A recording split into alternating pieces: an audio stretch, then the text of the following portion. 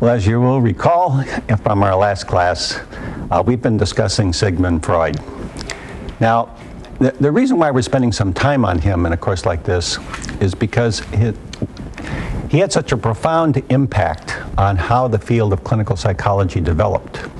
And while he is now certainly a minor character in the field, you'll see as we talk today about how we first began to look at psychopathology and how we first began to look at psychological intervention, kind of the first meaningful form of psychotherapy, psychoanalysis. You know, Freud was the founder of all these things. And some of the insights he had are very legitimate insights today. But certainly the theory itself, no one adheres to anymore. Now, just to review for you, though, you will recall that his was an instinctual theory. That is, he believed that right from birth, you were driven by these very basic urges that were controlled by what he called the pleasure principle to seek gratification. And that actually, if every child were allowed to grow into adulthood and to do what their instincts told them, then they would simply become hedonistic. They would simply do whatever made them feel good. And it wouldn't matter what anyone else thought, because the only person in the world was the individual. Now, he came up with that theory, starting out with the idea that if you look at newborns don't even know there's a world. I mean, newborns have been, very comfortably in mom's womb. They come out of mom's womb. They don't know that difference yet. And so everything that the infant does is to seek gratification for him or herself. Now, he saw that as what people really are like. But as one's life develops, one finds out that there are more complications. So let me take us back here. If you remember, in the psyche, we said there were three parts of it. And we said, there's a small part of your psyche that's conscious, and that really refers to what you're thinking about now. And there's a part that's preconscious, and that refers to what you can recall. Material that you're not thinking about because you have no reason to think about it now, but you could actually bring it up if you needed to. And then there was this huge area of this iceberg called the unconscious. And that's where all of this, primitive life was stored. That's where all these urges existed. And Freud felt that, indeed, if you could just be who you are, you would be your unconscious. But of course, society doesn't allow that. So what he did was to develop a psychic structure and to say, this unconscious world you have, we call the id. And it's the source of all these basic instincts that are striving for gratification. And what happens is you can't just let all those instincts run wild in the social environment you're in. So you have mechanisms that help you to adjust. Now, one he called the superego. And the purpose of the superego was to give you some social control. That is, so that the behavior that you would engage in would not cause you problems in the interpersonal world in which you lived. And if you remember, the superego was mostly came from the way in which parents and loved ones early in your life interpreted the world to you. So when, your mother, your grandfather, if you had babysitters, etc., and they told you that certain things are good, and when you did them, they smiled, then you knew those behaviors are fine. If, on the other hand, you did other behaviors and they told you these things are bad, then you began to realize, I can't do those things, or people will get angry with me, people will get upset with me, so there are some urges I can't give control, I can't give vent to. Then Freud said, there is this very important part of you that we'll call the ego. And the ego, of course, in many cases has been identified with you. It is who you are in the sense of it is who you consciously think you are. And the ego is that mechanism that allows you to reflect, to make decisions, to assess what you want to do, to assess what's safe, what's not safe. And the difference, or at least one difference between the ego and the superego is much of the superego you do unconsciously. That is, you just avoid certain things because you already have enough fears that if you did those things, you would be harmed. Or you may conform and do certain things without thinking much about it because you already know those things are highly desired by loved ones. The ego is a mechanism that allows you to reflect and to think about things that you might want to try, and how safe is it to try it? Will this be good for you? Will you be gratified if you do this? Will you be harmed if you do this? And so those things become what takes up most of your life. And you will find, as we're going to move on, later on, I'll talk a little bit about ego psychology, because that really becomes the field. That is, later on, and we'll talk about Erik Erikson, who's a very good example, people will say the ego has its own energy. Now, right now, Freud is saying, no, all the energy comes out of the id. And all these other mechanisms are simply to give you ways to deal with all these primitive impulses. Now, also, I mentioned, ego defense mechanisms. And I said, the ego defense mechanisms were seen as coming from early traumatic experiences. That is, if a lot of anxiety was raised somewhere early, you repressed that experience. But you had to find some ways to let the energy out. Like what Freud would say is, your id is seeking gratification, but you can't just allow it to come forward the way the pleasure principle would suggest. So you push it back, but still it's going to find expression somewhere. So you have to find a safe way. And I was thinking about one defense mechanism I didn't mention yesterday, but there's one called intellectualization. It's a marvelous one in the sense that what intellectualization does is to allow somebody to get out their psychic energy in a very safe way. And I remember one, this probably won't be very relevant to you, but when I was an undergrad or a graduate student, I can't remember, a movie called Tom Jones came out.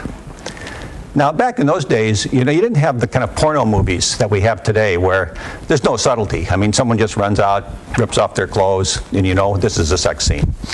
And most movies have to have a sex scene these days, so it's coming. But back in those days, you couldn't have movies like that. So this Tom Jones comes out, and there's a scene in it in which this man and woman are eating, it's this very intense scene where they're gnawing on this turkey, I think it is, or chicken, I forget, something like that. And as you're watching it, you realize that, and they're looking at each other, and the more they eat this food, the more you can see they're getting sexually aroused. And so as the scene goes on, it becomes more and more erotic. And everybody in the theater, is really turned on by this. And because in those days, you didn't get movies like this. Anyway, I remember being back in the university cafeteria, and I had seen the movie, and there was a group of us at the table, and someone brings up the movie. And immediately, everybody's first thought, is this scene. And people start laughing. And before anyone can say something like, God, was that ever sexy? One of the women at the table says, oh, yes, a great movie. Wasn't the cinematography wonderful? Everybody looks, the cinematography of all the things that was in that scene. Who would think about cinematography? And that's what intellectualization is. You take something that, let's say, is highly erotic, highly primitively driven, and you turn it into some abstract concept. And the issue, obviously, with this young woman was she didn't want to talk about how sexual, how intense this was. And so she changed, I mean, everybody at the table picked this up. I mean, this was one of those defense mechanisms where the young woman didn't know what she was doing, but everybody else at the table realized, boy, this is someone who doesn't want to talk about an erotic scene. That's what a defense mechanism is. And as you can see, not only does this allow this woman not to talk about the eroticism that was there, but she also gets control of the conversation. So she keeps the focus on something that is very safe for her.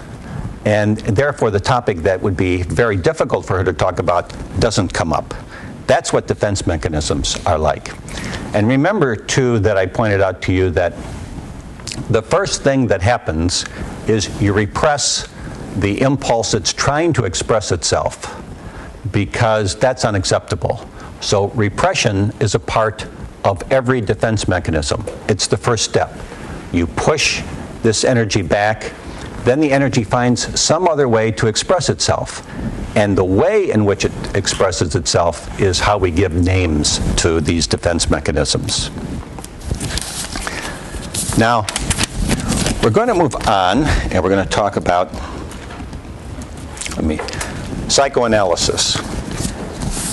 And just before we do that, because at the end of our last discussion I said I would mention some character types, one of the things that flows out of psychoanalytic theory is that you can view certain life adjustments as being related to how people did or did not resolve conflicts at a certain stage.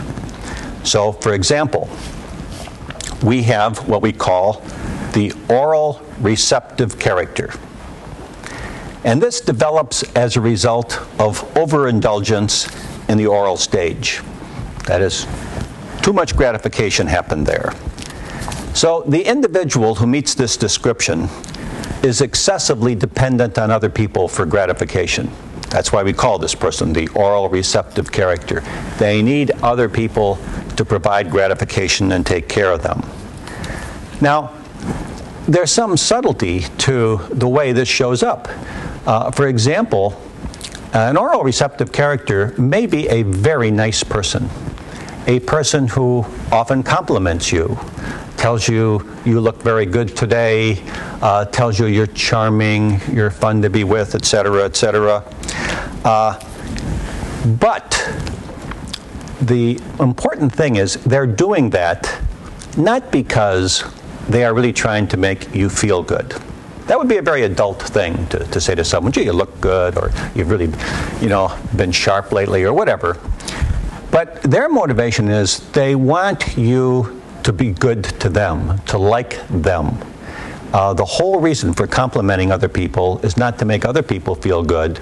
It's to gain a certain kind of social control that causes the other person to want to be good to you. Now, when you think about this, the first thing you'll begin to realize is, well, this is pretty superficial. And that's exactly the way it is. These people are superficial. This is not someone, for example, who wants you to try to get involved with them. So this is often, kind of a person who has a lot of friends, but no best friend, no intimacy, no one who's going to get terribly close to this person. But also, no one is actually going to, to offend this person, because the person's nice. And if you're a nice person, people will be nice to you. But in order to feel safe, this person's got to have some real distance. And so that's the key, and that's why we say this person is orally fixated, meaning this is a very early stage problem that this person can't get past the need for just constant gratification. Now, there's also a character that we call the oral aggressive character. This is an individual who feels that other people will not be gratifying. And so they develop a manipulative, sometimes a hostile manner towards other people. And it's a mechanism that kind of tries to force others to be good. And the sad thing with this person is that this individual actually believes that other people will only be good to them if they're frightened of them. So they do a lot of things that are hostile. Remember, I talked about this in another context when we were talking about the anal stage and people being kind of anal expulsive. Well, this character, which is kind of, it comes from that, is someone who knows that you can gain a lot of control by simply being hostile with other people, because they will want to avoid your hostility, and therefore they will be very nice to you. The problem, and so this is a person, for example, I mentioned, who might be criticizing a lot. Well, if you're sharp, you figure out what it is that this person is always criticizing. You avoid all those things. And so you may find that this individual, who you really don't want to be around, but when you are around this individual, and maybe because you have to work with them, but you're very careful, and you behave in a certain way. And you behave in a way that'll keep this person from being hostile towards you. Now, if you think about it, that's a lot of control to have, that people actually won't do certain things or say certain things, and that means that this kind of character has far more control socially than you would think, certainly than they deserve. But the important thing with this person is it never goes any further than that. That is, while you avoid perhaps the things that this person would get angry with, you never try to get close to this person. And that's important to the person, because this person totally cannot deal with intimacy. So they want to avoid ever letting that happen. Now then, there's also, and you can see how these are stage related, there's also in the phallic stage, there's the phallic character. Now this is a person who is excessively fond of their body, perhaps even of their sexual organs. The real stereotype, of course, is the individual who's out on the beach, really showing their body. And by the way, the person doesn't have to have a great body, they just have to believe they have one. And you can make a real distinction there. But the message is, look at me. Look at how wonderful I look. Certainly, you should adore me. You should pay particular attention to me. You should like to look at me. Don't touch, but you can look. And what happens is that these are individuals who develop very superficial relationships. Because what happens is, you see someone like this, and let's say they are very attractive. And so, you want to seek to be close to them. And so what happens early, of course, is you compliment them. You say, gee, you're a very attractive person. I'd like to get to know you. I think maybe you would be very interesting. Well, it doesn't take long for you to find out that this person is not terribly interesting, because their big motive is for you to spend all your time being good to them. That is, telling them they're terrific, telling them they're beautiful, telling them they're nice. And you begin to notice that, this person doesn't give much. This person is so in love with himself or herself that they don't seem to have much energy or time to be nice to me. And so what happens is, you eventually lose interest. And once you lose interest, this person drops you very quickly, because they're often socially adept enough to get other people who are interested in them. And this is the kind of individual who actually makes a lot of contacts with people. That is, people are attracted to the person, but the relationships end. Miss Lee? This is phallic character, and it comes, as a result of not resolving the phallic stage, so that you stay really interested in all these, very primitive kind of gratification, and you don't get to the next stage where you realize that, you need to share some of this with other people. Now then, there are a couple of concepts that I want to be sure that you recall. One is fixation. And what Freud posited is that occasionally people can't resolve the conflicts that come in a certain stage. And so they stay there. Like phallic character is an example. Phallic character means a person kind of fixated in the phallic stage. Now, and by the way, this is a very important concept that comes up in terms of psychopathology and abnormal behavior.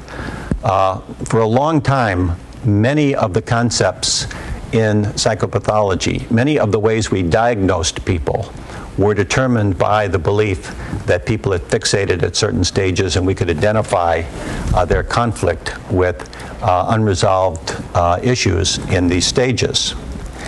Now, what happens then with fixation is the person is not having resolved the stage, is devoting all of their energy to conflicts that came up in that stage. And Freud's thesis was, if that's happening, since you have a finite amount of energy, you don't have any energy to give to the next stage. So you can't move on developmentally.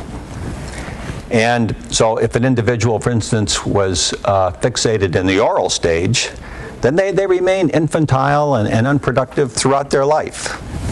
And you know, there are stereotypes, and sometimes stereotypes are helpful. Like, you know, the person who is eating all of the time. Now, there are all kinds of reasons for why people eat, and certainly it's not necessarily the case that somebody is fixated in the oral stage. But for those that are, what it means is the person is constantly eating because they still associate gratification and safety with those nice feelings that they get when they eat. And also, they avoid other kinds of conflicts. For example, we know that in some cases, if people get terribly overweight, then they become not desirable to other people. So that it's not likely you'll seek an intimate relationship with someone who is terribly overweight. Well, that's great for that person because there's no way in the world they're ready to deal with issues in the genital stage or to deal with issues of intimacy. That's far beyond them. So they actually have a positive reason to stay overweight. And sometimes when these people come into psychotherapy, if you don't recognize that, you know, and they come to a weight control program, and the first thing is everybody gets all energized and want to help the person to lose weight. If you don't know the dynamics of why this person has been overweight for so long, you lose them. They drop out very quickly. They're not ready to lose weight. The first thing they got to do is to get in touch with all of these frightening feelings they have about what it would be like if they couldn't eat all the time and they had to go through the anxiety of like not eating and getting that gratification. And worse, if they lost this weight and they became an attractive person, people might want to have other levels of relationships with them, like they might want to become intimate, and the person is not ready. So often it's only after those issues get resolved that somebody is really able to lose weight. And I can tell you from doing therapy with people like this, sometimes it takes a long time for the person to come to grips with a lot of the intimacy issues and the fears before they can lose weight. But I've seen people, once they get to that stage and once they get feeling safe enough, then I've seen people lose 150, 170 pounds and develop their very first intimate relationship and get married and do well. So having these kind of problems doesn't mean you can't overcome them, but in all likelihood, you won't overcome them without intensive psychotherapy.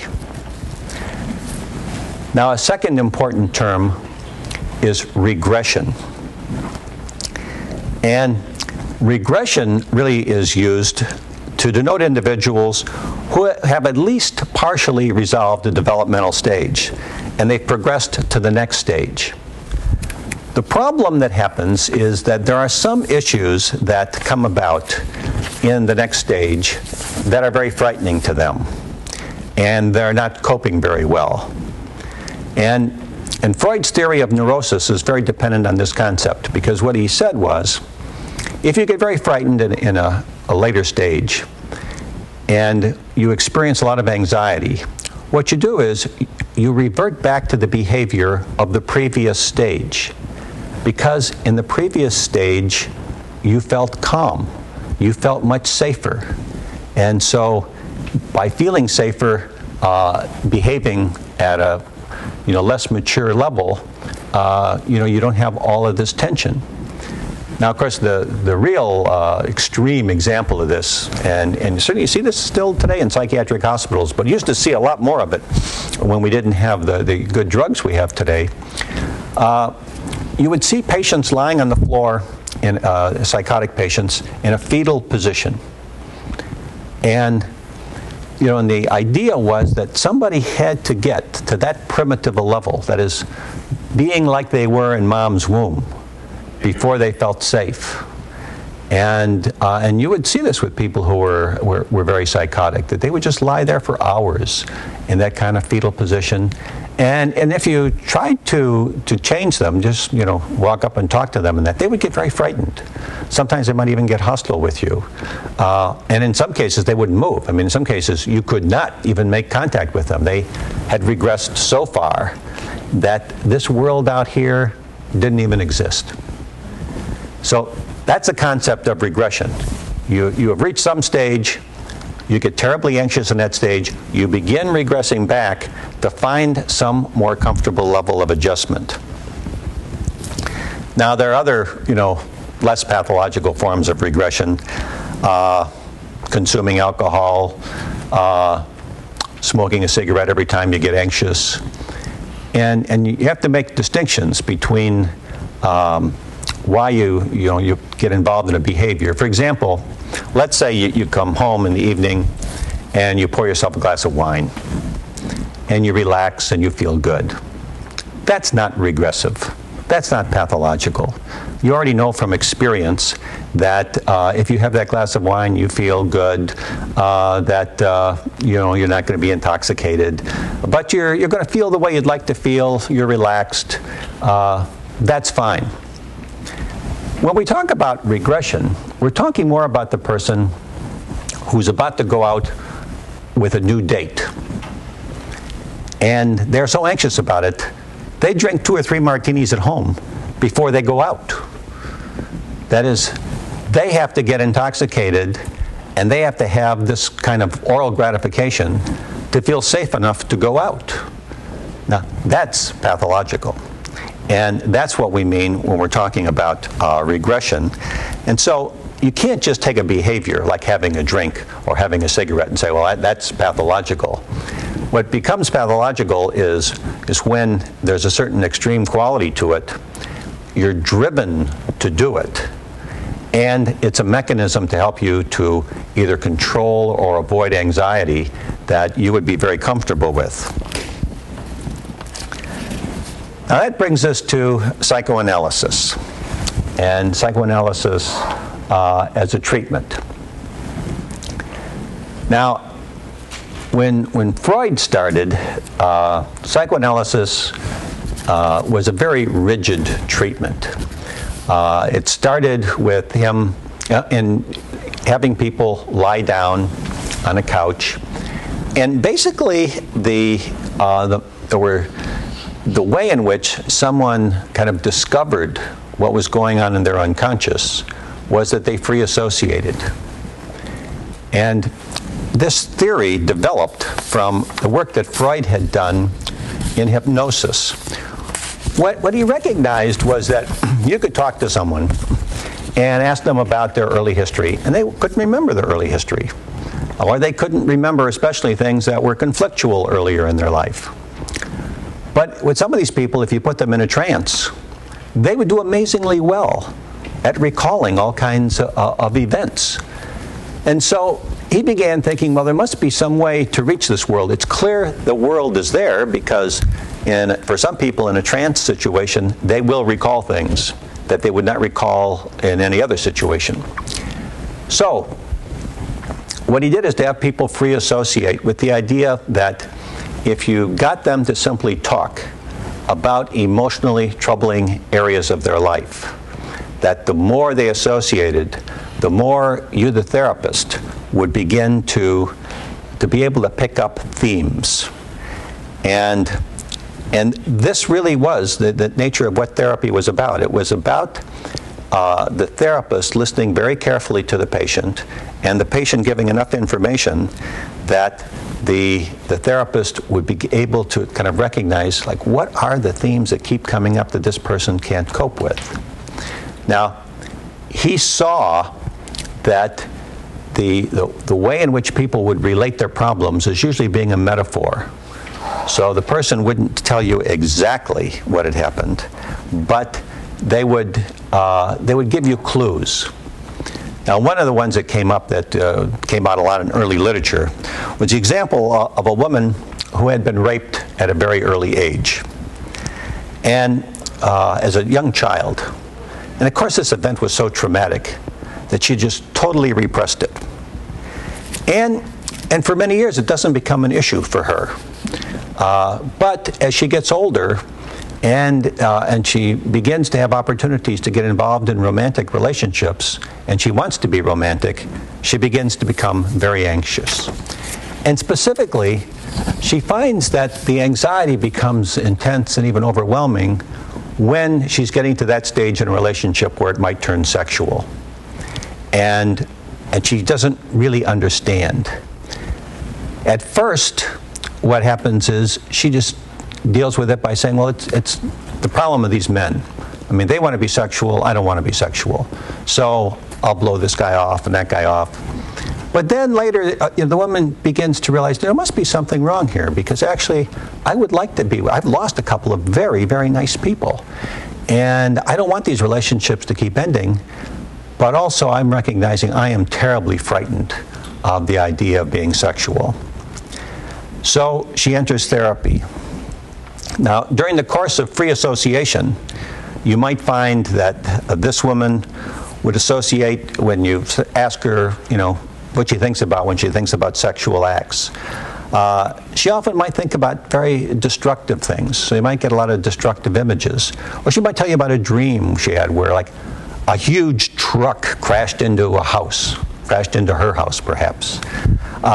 Or she might talk about experiences of being trapped, like under a huge beam. And as the therapist is listening, the therapist is seeing this metaphor. I mean, obviously they're very sexual objects, a huge truck being trapped under a beam, that, the images are very scary, and that this woman is very frightened. And then the person might even have associations to things like feeling like she has no arms, meaning that she's helpless, that if she were to be sexual, she would give up all of her freedom. And so what happens is, as all of these things surface, the analyst becomes aware of there's tremendous anxiety in this person associated with sexual intercourse. And so what you try to do is to help the patient to keep talking about it, and to recognize that when they talk about it, now that you know what it is the source of the anxiety, that they get to be very anxious. Now, when this first occurs, almost always the patient will refuse to go very far with this. That is, the anxiety becomes so scary that the person resists. And the first form of resistance usually is the person when you say, well, what do you think about when you think about intercourse? They say, I don't think about anything. I don't know why we're talking about this. I mean, you're the one who wants to talk about it. I mean, I didn't bring this up. And for a while, you get a period of resistance because it's just too scary. And you have to be, really allow that person to be scared. But eventually, they keep coming back to it. And then they begin to talk about the fact that when the subject comes up, they really do get anxious. And what happens in a case like this particular case, the person eventually recalls the traumatic event. And recalling the traumatic event and disclosing it, this horrible thing, something that this person has never wanted to acknowledge, she is able to realize that she's doing it and it's safe. Like the therapist is not getting upset. The fact the therapist is being very empathic with her, is very concerned about her. And once the events have really been disclosed and shared with another person, what the theory holds is that the anxiety then will dissipate. The person will not have to worry about that again. Now, I might mention that such things really do occur. That is, there's no question that there are young women as well as young men, but the stereotype is more men women who really have been raped early in their life, in some cases by their father or relative, sometimes by a stranger, and that those experiences are terribly traumatic. Now, it's also been found, though, that people who get too tied up in this theory, when when someone is having some difficulty with intimacy, there have been therapists who keep pushing them to try to recall things in their life that didn't happen. And we've had a person, in fact, a group of people develop research on what are called false memories, where it isn't that the patient comes up with this memory, like I just described, where you let the person talk and they actually come up with the memory, but the therapist kind of pushes the person towards having such a memory, and the patient, being so dependent on the therapist, actually begins to believe that something like this occurred. And so, they begin to associate that this is why I have a problem. This is not the real reason they have a problem. They weren't raped when they were young. And if it weren't for this therapist, kind of planting those ideas and kind of aggressively forcing that, the person would never have come to that conclusion. And that's really been sad, that we've had therapists so poorly trained that they can't make the distinction between allowing a person to discover the real reason for why they have an enormous amount of anxiety, and instead you have someone pushing a theory saying that, well, this must have happened because you have the same kind of symptoms as other people who had this happen. That's gotten a lot of attention. Now, I'm going to skip dreams because we may get to it later, but the one thing I would tell you was that for Freud, there's a lot of misconceptions about his focus on dreams. Freud believed that dreams were, in many ways, the same way as free association. In fact, what Freud did is when someone told him a dream, he would simply have the person free associate to it. So, someone comes in and says, I dreamt last night that I went on a long trip, and he'd say, well, tell me what kind of things you think about when you think about a long trip. Whereas if someone had come in and started the session off by saying, I've just come back from a long trip, he'd say, well, tell me about what you think about when you have a long trip.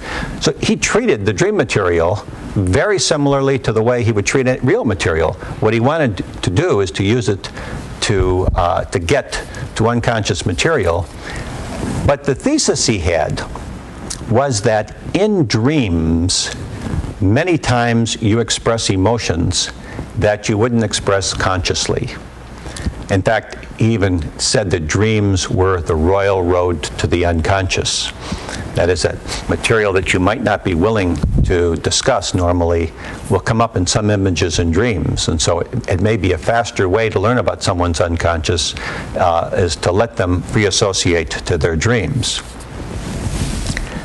Now, the process that was developed for psychoanalytic treatment was really quite complex.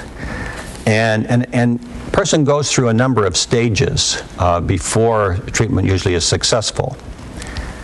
Now, one concept that you need to understand that was paramount in psychoanalysis is a concept called transference.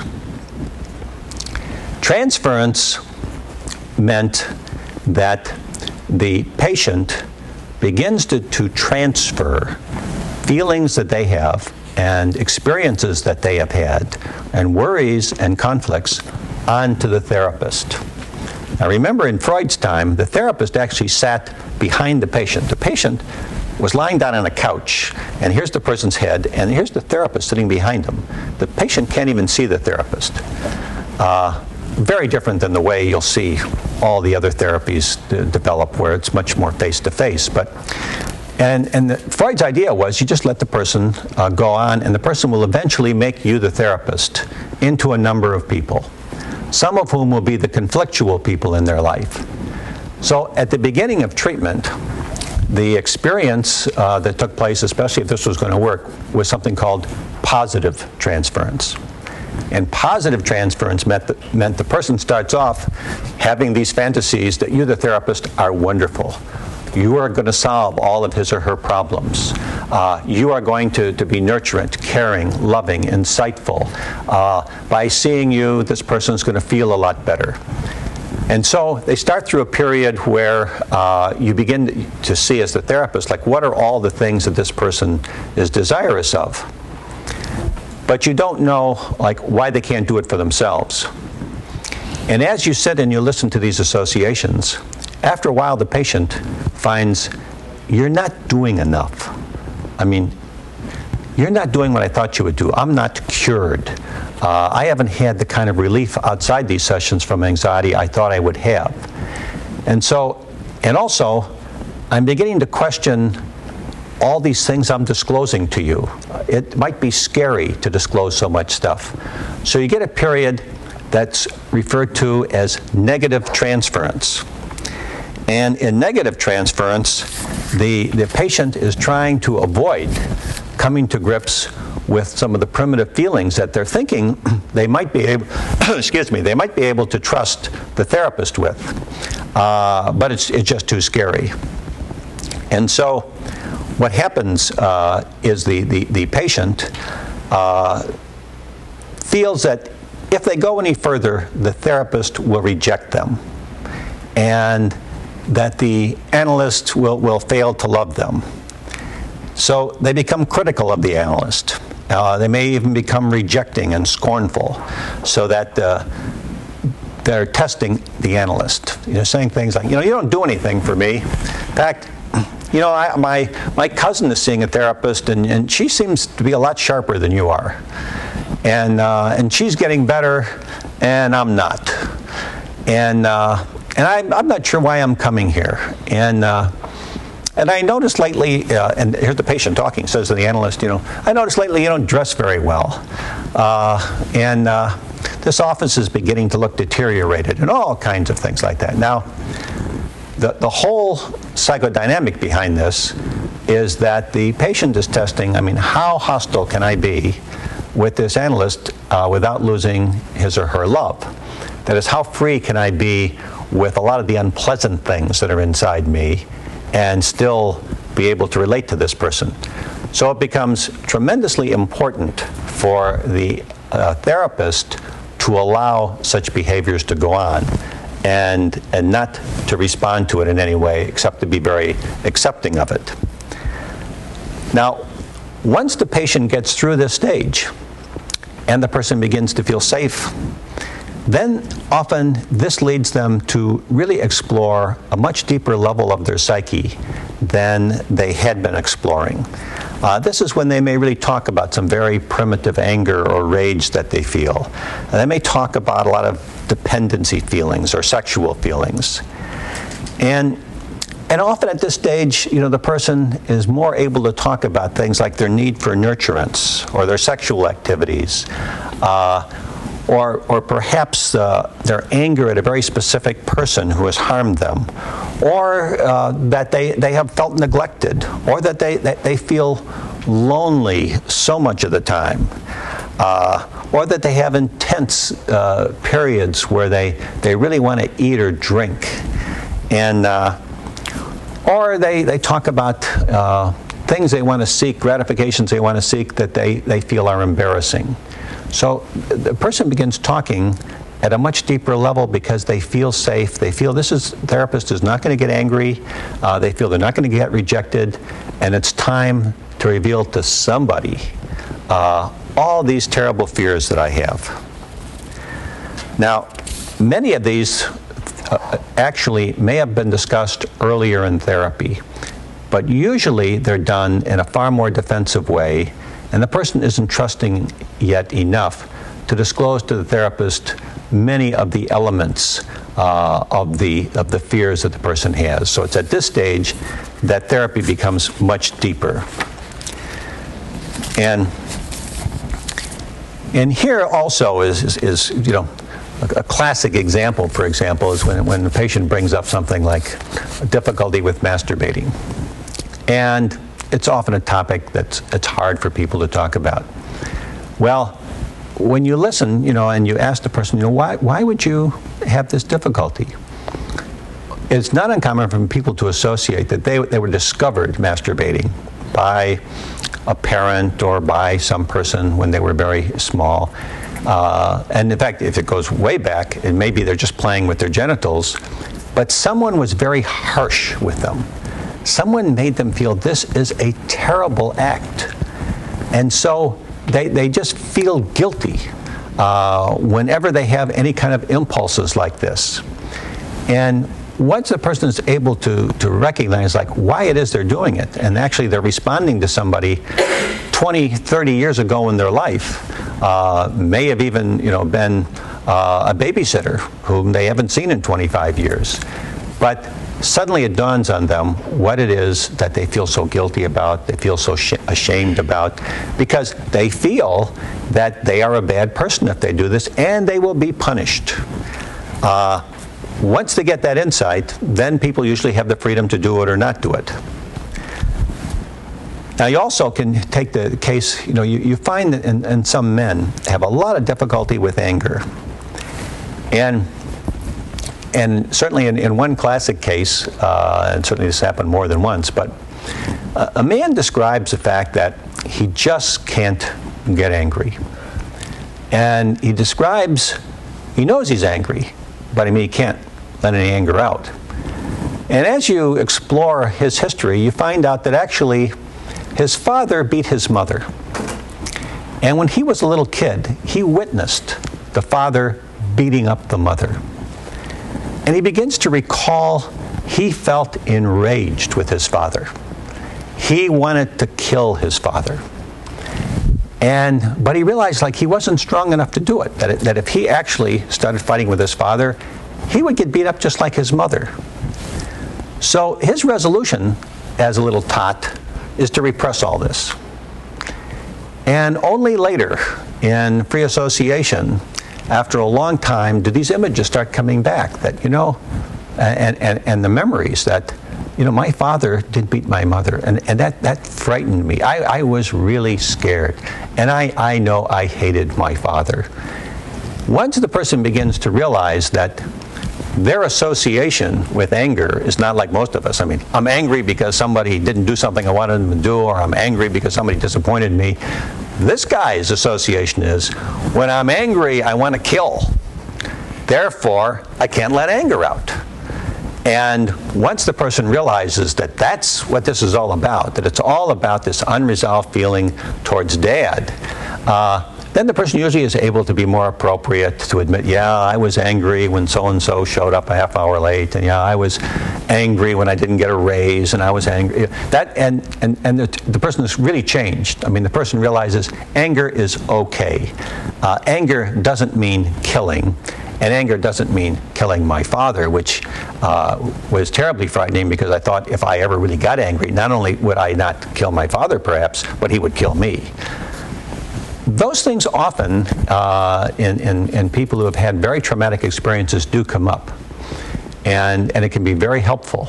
Now, there are other ways, by the way, to help people deal with their anger, but this is how it was dealt with in psychoanalysis. Okay, there are a few other concepts I want to be sure that you become familiar with. One is that all this process we're talking about in psychoanalysis we call working through. That is, as the person starts off and they're free associating and they're presenting their problems and they're resisting therapy and they're getting negative transferences taking place, and all of this is part of what's called working through. That is, you have to go through certain stages in order to get to where you want to get. Then there's a concept called catharsis. And catharsis refers to, in fact, we have the slide on, thank you. Catharsis refers to the experience you have when a whole lot of psychic energy is able to express itself because it's no longer unsafe. So, for example, our young man who can now get angry suddenly has this unbelievable relief that, my God, that's what it was about. I was so angry with that father of mine. That's why I'm so rigid, and that's why I don't express my anger. And then the person is able to be angry, and that experience we tend to think of as a cathartic experience. And it's an important part of therapy. That is, certain catharsis that take place allow the unleashing of feeling and allow a person to both have insight and to feel more comfortable. Now, there was another concept that Freud had called parapraxis. Parapraxis, another term, is slips of the tongue. And Freud, made the observation that things don't happen accidentally. That when you say something that seems to be incorrect, often it's really a wish or an expression of conflict. So that, for example, if today is Thursday, but you find yourself saying, great, it's Friday. There's more to it than you've identified Thursday as Friday. It's more like you wish this were Friday. You're getting fed up with this week. You'd like this week to be over. It would be nice if it were Friday, because then I wouldn't have to deal with my job or my class or whatever. And so what Freud said was that when people make slips of the tongue, these things can be very meaningful. Now, some are innocent enough, and they really don't matter. I mean, if you think tomorrow is, or you think today is tomorrow, so. But what you need to recognize is the tendency is to think that was an accident, that you named the wrong day. Freud would say it wasn't an accident. Actually, you really wish it was Friday. Now, there are other slips of the tongue that are more problematic. One most often cited, is when one lover calls the other lover by the wrong name. This can have consequences. And, in fact, there are a lot of comedies been built on this, where and people laugh at it. But the truth is, this does happen, and often it is an unconscious expression that actually it is not you I want to be sexual with. I really want to be sexual with so-and-so, who won't have me, by the way. So here I am being sexual with you. And there have been any number of relationships that people have had that have been blown because of this, where someone discovers that, I felt this person's been somewhat distant, and I've been trying to be very appealing and very involved, and now I realize why I feel I'm not being successful is this person's not really here. Well, if you think about it, and you can probably think in your own life places where you've made slips of the tongue. I mean, everybody makes them. It's a very common kind of thing. But before Freud, people thought slips of the tongue were simply, you made a mistake. Once Freud came along, he said, you didn't make a mistake. This is your unconscious telling you something. And this is its form of expression. Now, there's another concept that's important in psychoanalysis, important in all kinds of psychotherapy, and it's called countertransference. Countertransference means or refers to the feelings that the therapist has. And one of the very key things in countertransference is that if the therapist recognizes that he or she has feelings for the patient, that's fine. That's not countertransference. Countertransference is when the therapist doesn't realize they have feelings, or that they're beginning to deal with the patient as if the patient was someone other than that person is. That is, the therapist is beginning to seek gratification for the therapist's impulses through the patient. So that the therapist, for instance, may want to direct the patient to talk about certain things because the therapist likes hearing about it, not that the patient really needs to talk about that area. Well, we're coming to the end of this session. I'll give you a couple of examples when we start the next session, and then we'll be moving on to talk about another very interesting person. But we'll take a break for now.